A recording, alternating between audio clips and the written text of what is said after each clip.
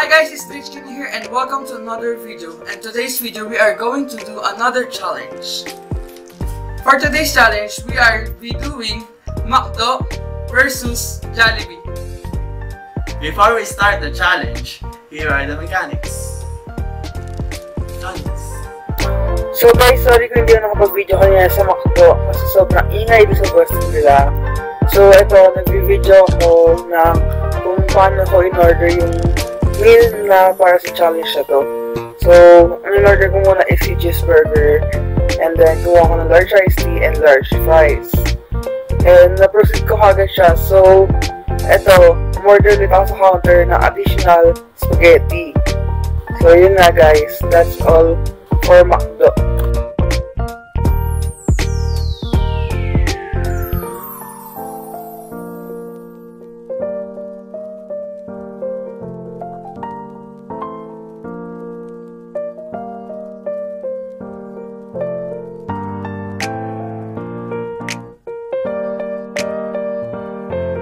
Guys, ayun nga, same problem. Sobrang ingay talaga sa mall kanina. So, eto na naman tayo. Video na lang ulit dito sa Jollibee. Pero umorder ako ng isang cheesy yum burger with jumbo fries and jumbo iced tea. Additional spaghetti a la carte. Ayun lang naman ang binili ko sa Jollibee. Guys, tapos na ako mamili sa Jollibee at saka sa McDo. So, susunod na clip ay na-start yung challenge. So guys, we are going to have a 3-round here in McDo versus Jollibee challenge. So guys, para with this, we are calling for the guest of honor. My mom, siya ang mag-shopper ng food namin para hindi namin alam kung ano yung mapapili namin food na kakainin. For the first round, fries. Okay, now put your blindfold. Okay. Ilan to? 3. Ilan to? 5. Okay. So, try this one.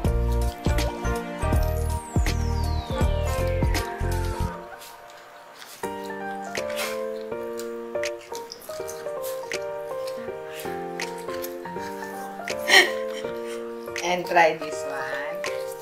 So guys, nakita nyo this is the second for Adrian, this is the second for Clyde.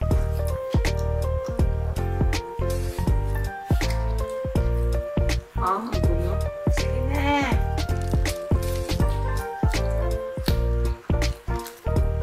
Spill it.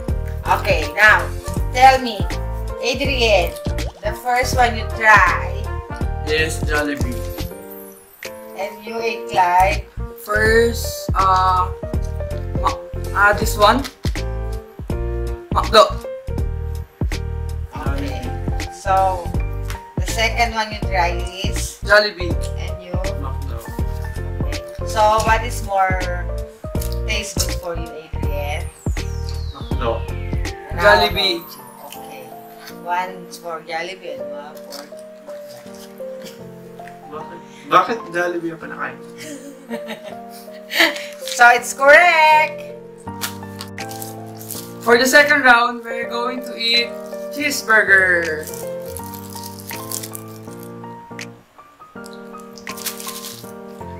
Okay guys, now they will try the burger.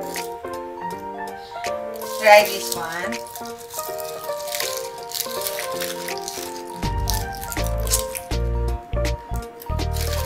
And try this one.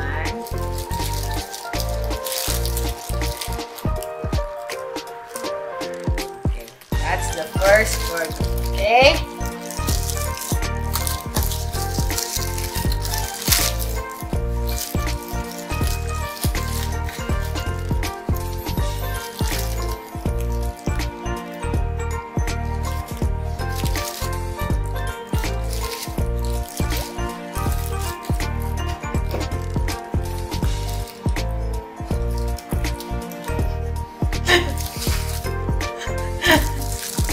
Okay guys, now tell me, what the first burger did you try? The first burger is Jollibee, and the second burger is McDo.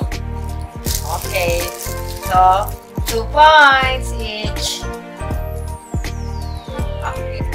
So guys, ano mas masarap sa'yo? Jollibee.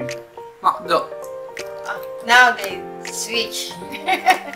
Earlier, mas gusto ni Adrian yung McDo fries. Jollibee fries for Clyde. For the third round, we're going to eat spaghetti.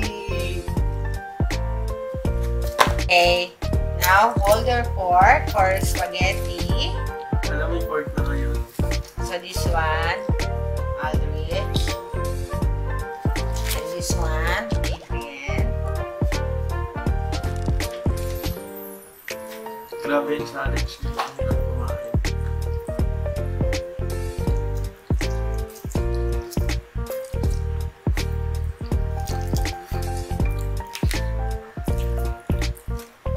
Parang gusto ko siya mo. Ano kaya to? Okay. So now, let's switch. Adrian.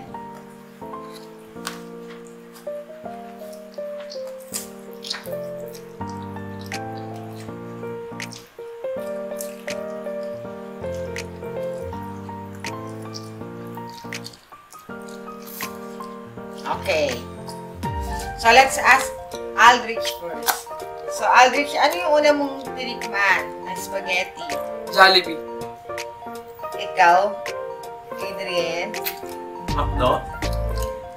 Okay. So, the second one is? McDo. And you, Jollibee. of Jollibee. course.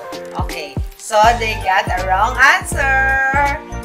Because Adrian tried the Jollibee first and Aldrich tried the McDo spaghetti.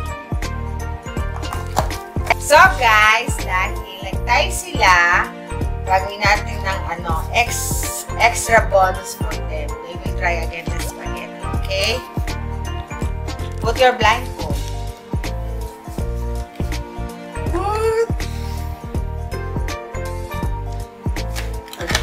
Guys, dapat sure kayo na nagsusubscribe kayo kasi walang magawa sa akin. All this, Aldrich.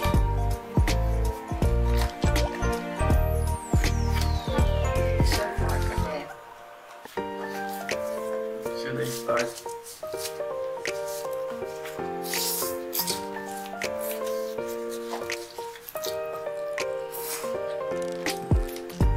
Okay. And now try this one.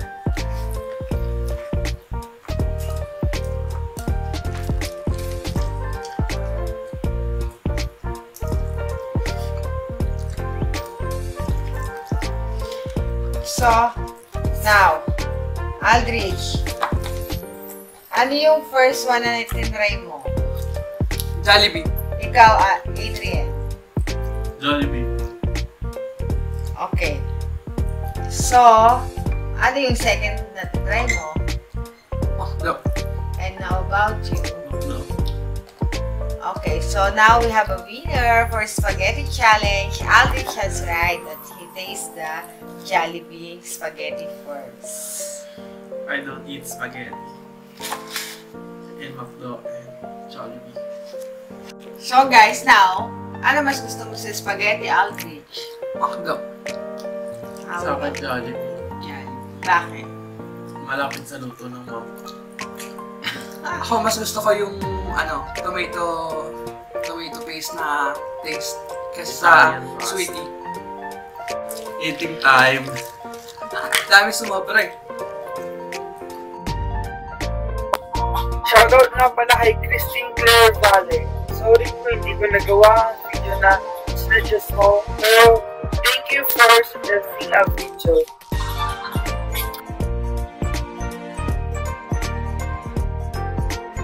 At para sa panulak namin, iced tea! That's all for this challenge. Please give a thumbs up if you like this video.